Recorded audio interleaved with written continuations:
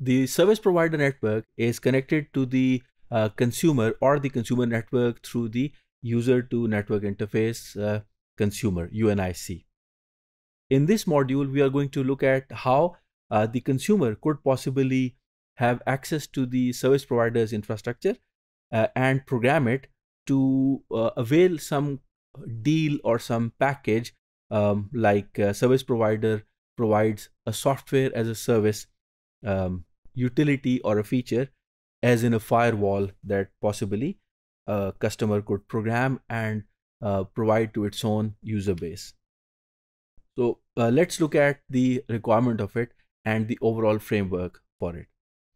The consumers could be retail, or consumers could be service providers in turn as well. So the variation in programming skills or the dexterity expectations is quite varied. So we can imagine that there are some turnkey services as softwares which are provided to the customers by the service provider with some reconfigurability and reprogrammability provisioned to the customer. The programmability would now be limited to configuration options like adjusting the values of certain fields visible through a web-based interface. The consumer could subscribe to the service provider, for instance, a service of a firewall. The service provider deploys now the firewall within its own infrastructure, but the front end or the API is provisioned to the consumer or the customer base of the consumer. All the traffic that is coming from consumer devices or the consumer network is now routed through, that is to and from the service provider's infrastructure, primarily through the firewall that the service provider has set up for the consumer. Let's look at the complete details of it. The description is itself clear that the consumer subscribes to an offer by a service provider for a firewall. The firewall capability is only installed within the infrastructure of the service provider, and the service provider only offers limited configuration or editable parameters to the customer. For instance, opening and closing pinholes, that is changing the ports or changing the applications which could be provided access to through the firewall.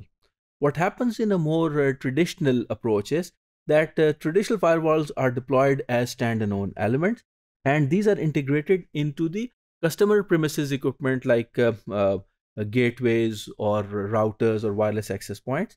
The configuration of traditional firewalls is a one-time affair, and it only is updated through service patches.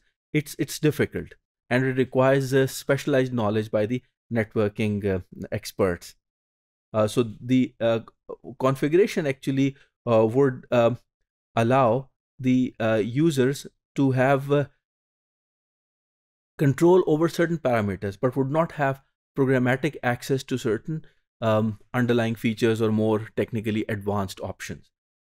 In programmability approach, the consumer possibly is now limited to configurable parameters to meet the market expectations, while also allowing some add-ons.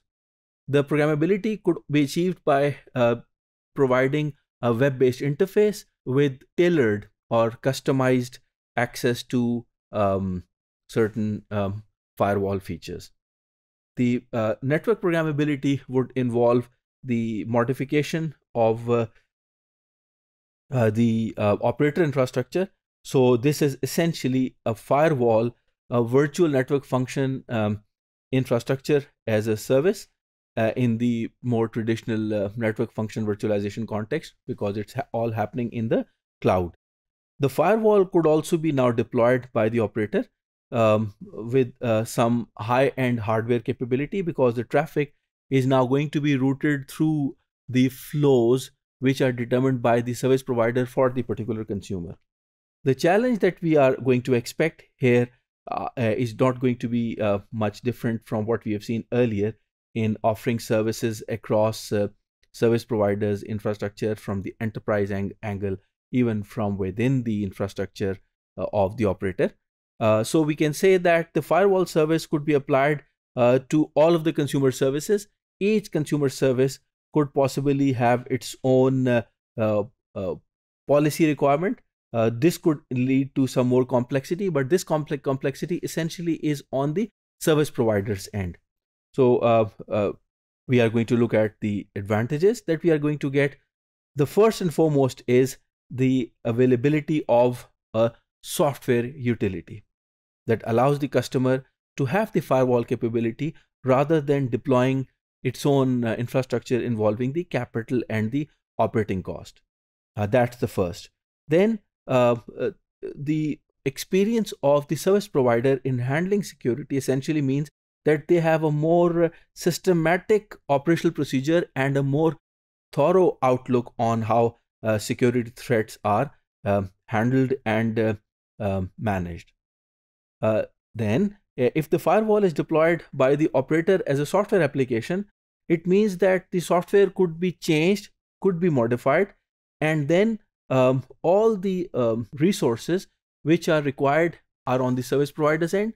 So when users move to their workplaces and they access the consumer network or consumer infrastructure, they have to go through the firewall as an application. This actually means that the same cloud-based, the operator-based infrastructure is now available to the consumer because the consumer has programmed it once for its own customer base, whether they are at their offices or they are at home. And then over time, updated security profiles and more advanced billing options and more scalable solutions could be provided as new service patches come in these software as a service features like firewall. The reference is essentially the same: operational opportunities and challenges of SDN and network function virtualization, programmable infrastructure by the ATIS, the Alliance for Telecommunication in Industry Solutions.